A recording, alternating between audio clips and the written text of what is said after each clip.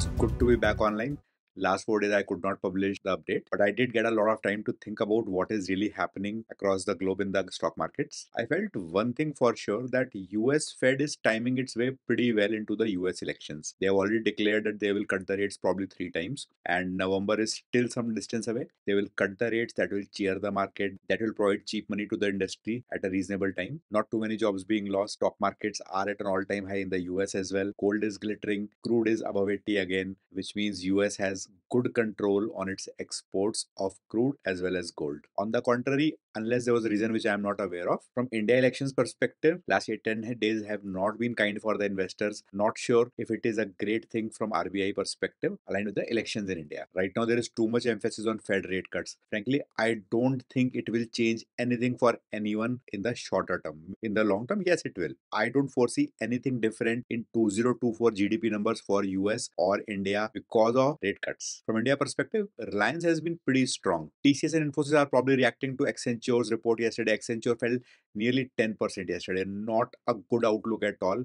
That will impact the IT sentiment of services companies across the globe. I think there will be anywhere between 15 to 20% kind of correction over next 1 or 2 weeks in the IT pack. In the banking space, HDFC is looking really weak. FIs for some reason have decided to exit HDFC. Maybe there's something they're expecting from the board which the board is not providing. On the contrary, ICICI Bank is looking really strong. It is nearly at an all-time high. If today I was to buy a bank, then I would probably choose ICICI over HDFC. Today the US markets are looking a bit jittery. I think they will be weak. They are specifically spooked by Apple, the lawsuits part, as well as Accenture's numbers. What is really happening in the global markets? The US and India specifically. US has printed a lot of currency, nearly 10x of what they had a few years back. India has 3x from the demonetization low. Even in case of job losses or a recession, 5, 10, 15% people may lose jobs. Right now also what will happen likely in both US and India is the real expensive jobs that were created or fulfilled post pandemic where there was a real shortage, those jobs will be reduced and then fulfilled again with cheaper labor. IT folks who got really good hikes in the last couple of years need to be a little cautious specifically. 70-80% people will continue to get the salaries they are getting. They will continue to be employed.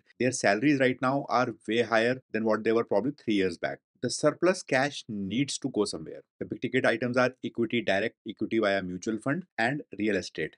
A bit of it may go into Bitcoin and gold also. So what's the outlook? US is not looking very great for today. However, it will inch up slowly only till November unless there is a real bad news. Crude is looking strong again. It spent 20 plus days below 80.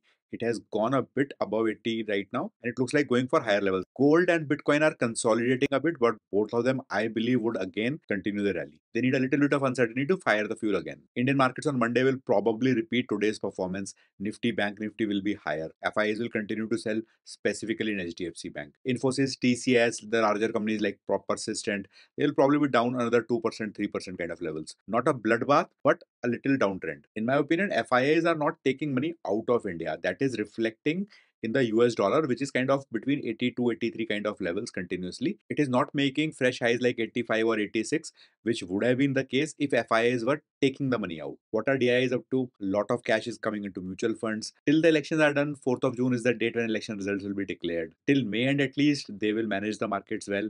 They will stabilize the market. Markets will not fall too much. So probably align your trades with the India election date for now. Note one thing, next week is the last week of the financial year and there are 2 days when Sensex and Nifty would be off, Monday and Friday. If until there are only 3 working days next week. So if you need to exit any stocks or do a bit of tax harvesting, there are only 3 days. Take note of that.